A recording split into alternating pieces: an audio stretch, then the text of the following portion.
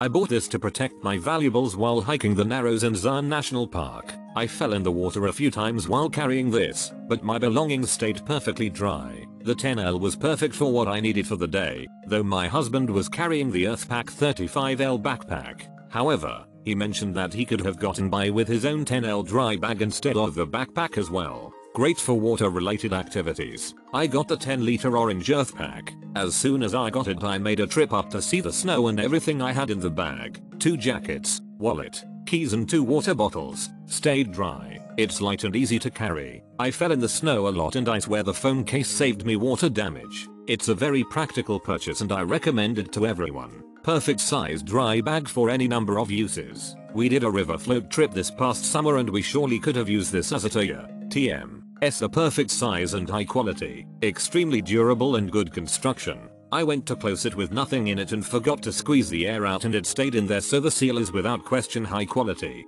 Kanaya. TM. Wait to see what other products this company has coming out. They have seriously good customer service and support as well. iPhone 6 for scale. Packed rain gear for fishing tournament. Perfect size. Love the strap to carry. Fit perfect in the front of my kayak. Loved the phone cover since we have to take pics of our fish and your phone is going to get wet if not protected. Kept it around my neck.